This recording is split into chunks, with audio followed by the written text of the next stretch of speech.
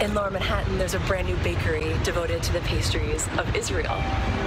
The Israeli who coming here definitely looking for home, so they right away get some burgers, rubala. We're going to make classic flavors of pizza with the puff pastry dough. We call it burgers pizza. And it's very popular in Israel. Is that olive? Yeah, that's olive tapenade. Beautiful. Do the cheese with cheddar. This is incredible. I want to hang this on my wall.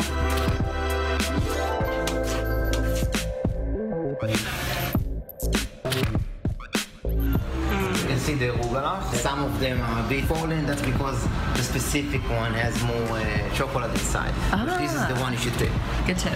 Is it cinnamon babka? Yeah, it's like a caramel crust. Seems like it's a lot about contrast of texture. Yeah, end of the day, we just like to bake. It's not rocket science, you know. You buy it, it feels good. That's what I care about. Yeah.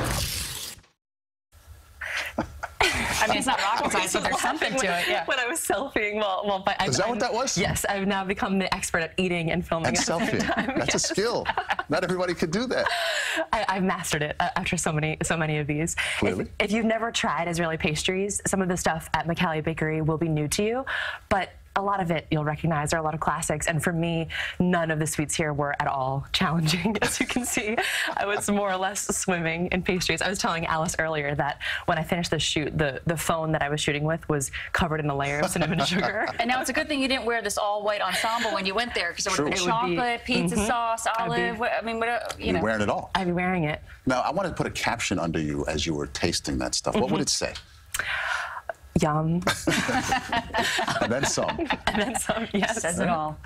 Elle, thank you. Very Thank you well so done. much. All right, and for Elle's full episode, to check out all of her videos, go to our 24-hour streaming service, CBSN New York or cbsnewyork.com/The Dig.